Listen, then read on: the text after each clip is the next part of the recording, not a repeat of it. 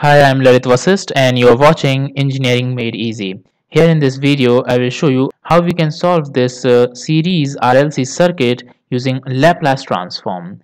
Here we will also see how to write KVL equation for this series RLC circuit and the S-domain representation of this RLC series circuit. So let's understand these concepts with the help of this question that I'm going to solve here. This question was asked in IES, Indian Engineering Services, in 1998.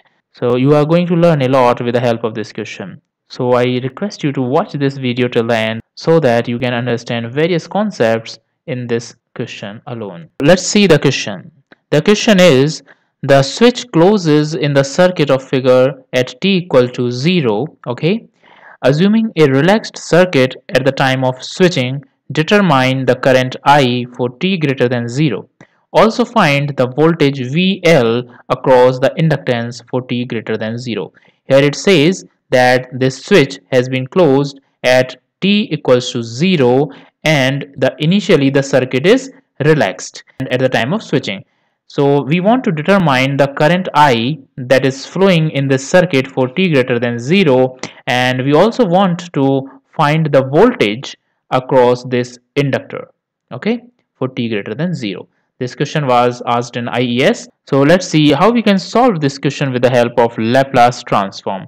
Actually, Laplace transform converts this time domain circuit into frequency domain, and there it becomes easy to solve this circuit. We will convert this circuit into S-domain circuit, S-domain representation of this circuit. So let's see how to do it. All the values of these electronic components are indicated here in this circuit. Now see how we can represent each component into its S-domain. The S-domain representation of this resistor of 20 ohm is as it is, 20 ohm, and for the inductor it is S into L. The value of the inductance was 0.05. As you can see, the value of the inductance was 50 millihenry. So it is 0.05 henry. So 0.05 into S into L. Okay, and if we see the value of capacitor, so the value of the capacitor was 20 microfarad. So 20 into 10 to the power minus 6. And to represent it into S domain, we write it as 1 divided by SC. So 1 divided by S and C is the value of the capacitance, which was 20 microfarad, 20 into 10 to the power minus 6. We can further solve it as 5 into 10 to the power 4 divided by S. Okay, on just solving it, 1 by 20 into 10 to the power minus 6 converts into 5 into 10 to the power 4. And this voltage was of 100 volts. So for a constant term, its Laplace transform is that constant term divided by S. So 100 by S. Now this circuit has been converted. Just notice these red representations, red colored. So 100 by S, 20 ohm, 0.05 S, and 5 into 10 to the power 4 divided by S. These are the S domain representations of all these electronic components. Okay. Now we can treat this circuit as simple a resistive circuit. We will consider them as they are all resistances. Okay. Now after converting them in S domain or in the frequency domain for the calculation purpose, they will behave simply as resistors. Okay. So we can apply simply Ohm's law here. It is now a simple circuit. V equals to IR is the Ohm's law. So V is what? It is the voltage V. So now the voltage is not 100, it is 100 by S. We are talking in S domain, frequency domain. So 100 by S, V is equals to I. I is now the IT has been converted. Initially it was I in time domain. So its S domain representation is represented as IS. So V equals to IS into R. R is what? Since these all are series circuits in series and are treated here as simple resistances. So 20, this is 20, this is plus 0.05 S plus 5 into 10 to the power 4 divided by S. Since in series series connection, all the resistances are added. So simply we have added them to find the equivalent resistance. V equals to IR. Very simple. Now the question is nothing but simply it converts into a V equals to IR Ohm's law formula. So from this, I equals to V divided by this equivalent resistance. So IS is equals to, from this, transfer this in this part goes into denominator. So Is from this equation equals to 100 by S divided by this whole term. Okay, you can understand it. So friends, this is the expression of Is, and to find the IT, as I want to find the current I. Okay, this is the requirement of this problem. We want to find I. So this I current can be easily calculated from this Is. This is the S domain representation of current I, and if we take its inverse Laplace transform, then easily we can get current IT. Okay, this is the expression. But before taking its inverse Laplace transform, I want to tell you one more thing, that here you see that we have used the S domain representation of each of these components. But as I told you that I will also tell you how to apply KVL in this circuit for this R, L and C components. So I want to also show you that even on applying KVL for these components, I will get this same expression. And you will learn another concept here. The same equation can also be obtained using other method of KVL. Okay, this equation. So on applying KVL is what? According to KVL, the Kirchhoff's voltage law, the net potential drop in a closed loop is always zero. So let's calculate. You see, after on applying this KVL equation, I'm getting this expression. This expression is same as this expression. Okay, I will show you how to solve it, the further steps. So how to apply this KVL in this circuit? This is applied in the time domain. Okay, in time domain, you see, let's assume that we are considering that the current is flowing in clockwise direction as shown here. So let's add the voltages across each of these four elements, and it should result into zero net potential drop across this loop. You can take any direction of current flow. Here I am taking clockwise direction. So clockwise means if I take this first component, the net potential drop across this from going from lower to higher, okay, from in this way. So it is 100 volts. Okay, potential drop across it is plus 100 volts. So let's now go to another element. It is a resistor. Current is flowing in this direction. So as we know that current always flows from higher potential to lower potential. It means this current at this point of this side of this resistor, potential is high, and at this side potential is low. And potential difference means final potential minus initial potential. So final minus initial means lower minus higher potential. So it will be with negative sign. So minus of potential difference across a resistor is I into R. I am taking I as the current. So IT current, and it is in time domain. So IT into 20 and with negative sign. So you see here this equation 100. This was potential, the voltage source, and this R into IT, IR potential. This is voltage and with negative sign. Let's take another element, which is inductor. For inductor, the current is the voltage is L dit by dt. If dit is the time varying current in time domain, so L dit by dt is the voltage drop. And why it is negative sign? The same concept. Since current is flowing from this side to this side, as we are taking the clockwise direction, so higher potential is at this place and lower potential is at this place. Since we are assuming higher to lower direction, as we are assuming this direction of current, and current always flows from higher to lower side, so final, it means lower potential minus this initial, that is the higher potential, will give us the negative sign. So negative sign, and the expression for the potential drop for this inductor is L dit by dt with negative sign. And this same concept applies here for the capacitor, the negative sign, and 1 upon C integral it dt is the voltage across the capacitor, and the negative sign has the same reason that I have explained for these two. So current is flowing in this direction, so lower potential minus higher potential, and minus, and value of capacitance is 20.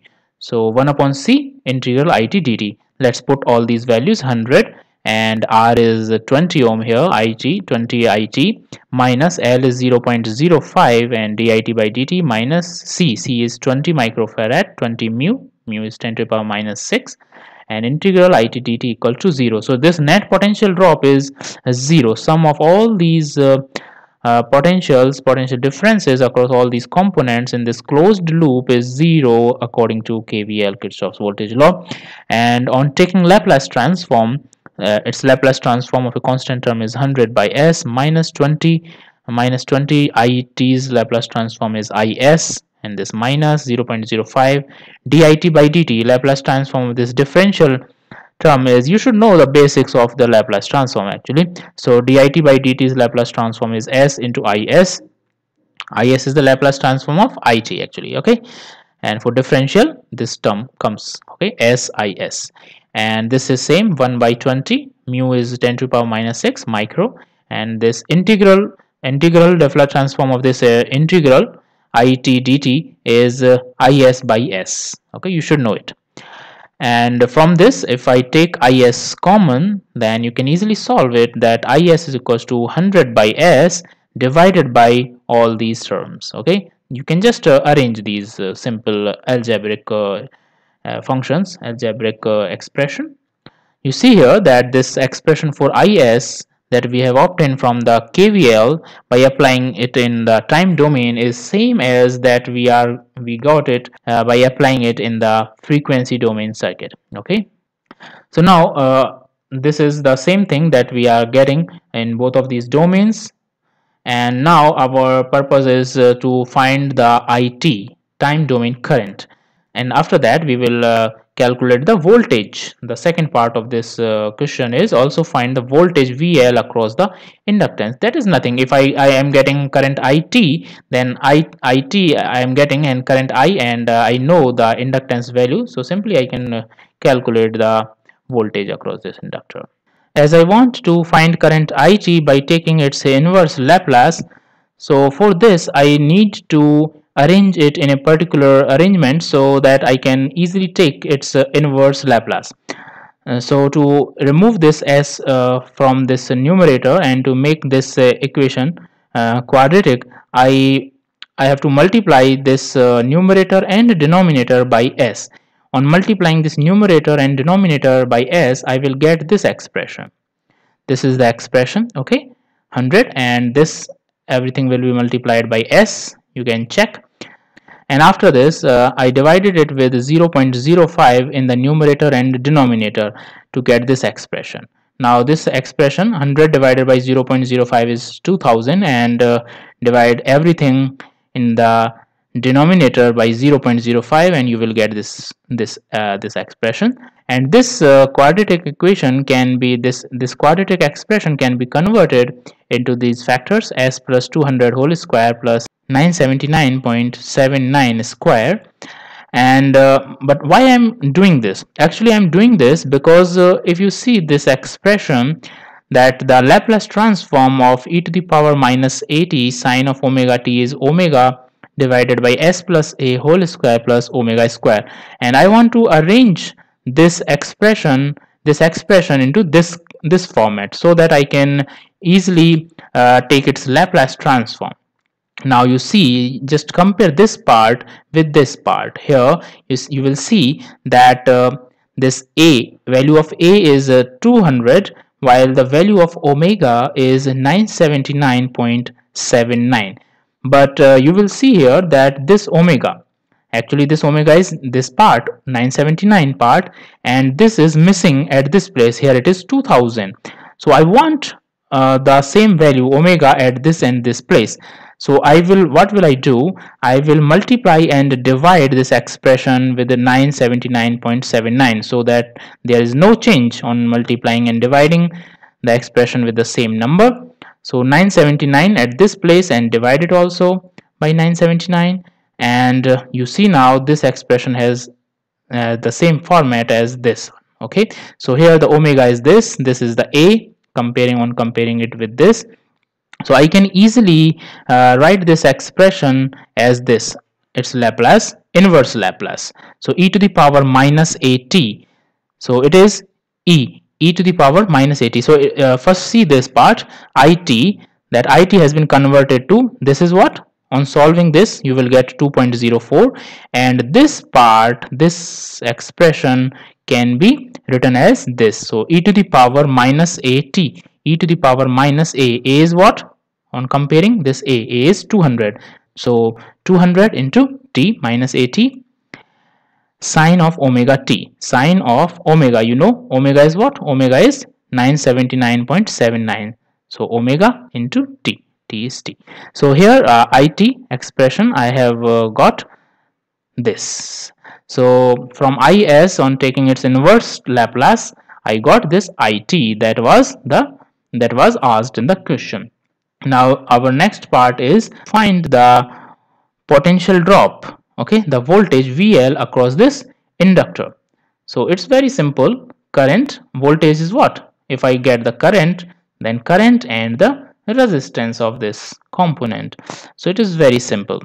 So now the voltage across the inductor is VL in S domain. Actually first I'm calculating it in S domain, so that I can treat this inductor as simply as a resistor, and then I will get its inverse Laplace.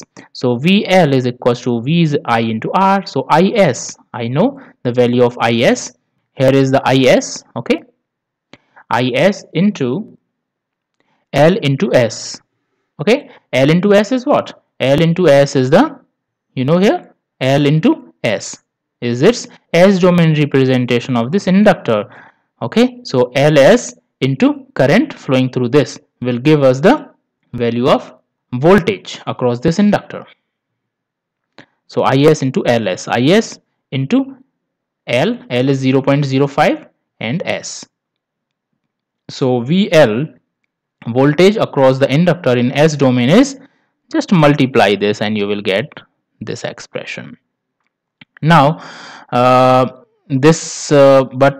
want to find this in time domain, so I want to take its Laplace, inverse Laplace transform. So I will use this formula.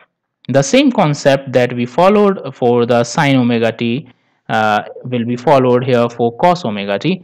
So it is the Laplace transform of e to the power minus at cos omega t is s plus a divided by s plus a whole square plus omega square.